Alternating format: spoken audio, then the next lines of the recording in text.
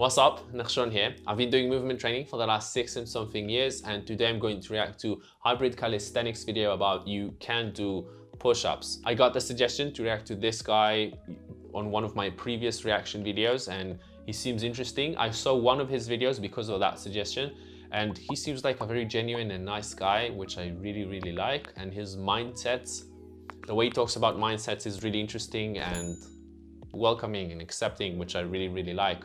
And I think it could definitely be relevant to movement training or to training overall. So I want to see what he talks about in this video. Let's go. My friend, if you can't do push-ups, just like with everything else in the world, you can build up. Let me help. There's no reason to be ashamed. First of all, I really love the way he just introduces me to the video with my friend. Very welcoming and nice. And yeah, true. For what he said so far. Ashamed if you can't do a push-up. Fitness is a journey and we all start somewhere. Plus, there are many kinds of push-ups. So we find one we can do and we work it until we're strong enough to move on. We can start with some wall push-ups. Aim for 3 sets of 50. Yeah, very true. This is so true. I get this kind of reaction so many times when I meet people and they see me doing movement training, and I ask them, well, why don't you just start then? And most of them say, oh, I'm not ready, I'm not good enough yet, I need to be better before I come. And that's because they're afraid of being around people who are very advanced, because there are a lot of advanced people, and they will feel like, compared to them, they will feel like losers or whatever, which is not, obviously not true, because the purpose of a class, of taking a class in anything, is to be better at it. So it's obviously acceptable that you come to that class without knowing what to do, and you end up after the class knowing a bit more. So if you don't really know how to approach something, we'll just come to a class. So what if you're not good? That's expected of you. So like, what he talks about is really true, and I think it's very genuine, and also very I would say I can definitely see how it will relax people when they think about doing something new. So far from what he says, you can definitely do some version of anything you want.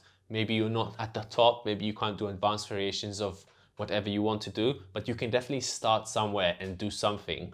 And what he specifically talks about right now is doing a push-up, which is usually a very simple exercise, but many people can't really do it because it requires strength. But even in a simple exercise like that, there are easier variations you can work on to be able to do it. And when you do a wall push-up, there's almost no resistance, so you have to do a lot more repetitions to develop some strength. I wouldn't even say strength, you develop more durability, muscle durability.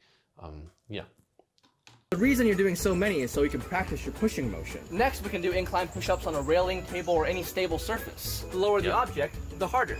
I recommend starting with something at least higher than your hips. Work these until you can do 3 sets of 40. Next, we finally go back to the ground, and we can do kneeling push-ups. And no, I never call these girl push-ups. This is a great therapy exercise that we don't need to shame, and I've never met a girl that likes them being called that. Anyway, work.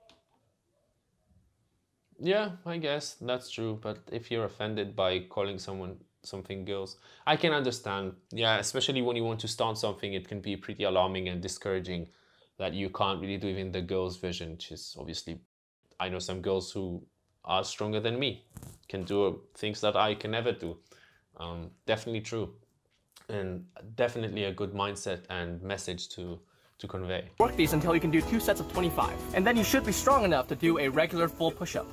Congratulations! If you start getting joint pain, you may have progressed too quickly. Go back to some of the easier variations. Sometimes our muscles are strong enough to move on, but our joints are not. If you're interested... Yeah, true. This is very true. So this is especially true for, I would say, handstands, because it's an exercise that doesn't require a lot of strength. Depends on where you're coming from. Me, for example, because I come from a background of having very closed shoulders, I have to open them up, and that's really hard for me. But I would say most people don't have that problem. So handstand is not a strength exercise so much. So people think that, well, as long as I can balance, I'm good, which is not true, because you're balancing yourself on a very tiny and fragile joint. And if it's not ready for that type of load and durability, you don't want to play with it. Always always, I would say almost in every exercise, always prioritize your joints health above the strength you want to develop, the durability or whatever. This is very, very true. Interested, I have a full YouTube video on this that I'll link in the comments. Have a beautiful day.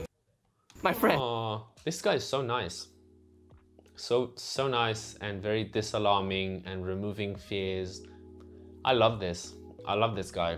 He's very nice and welcoming. This is so good. This is such a positive and good message that definitely transfers to anything you do in life, not only push-ups. Push-ups is just a very good exercise for like a simple exercise that you all can do. And there's always something that you can do, even if you feel like, oh, it's too big for me. Even if you look at one arm handstand, which is like so hard to do, such an advanced skill to have. But there's always something you can do to get to that place, no matter where you are, like really, no matter where you are.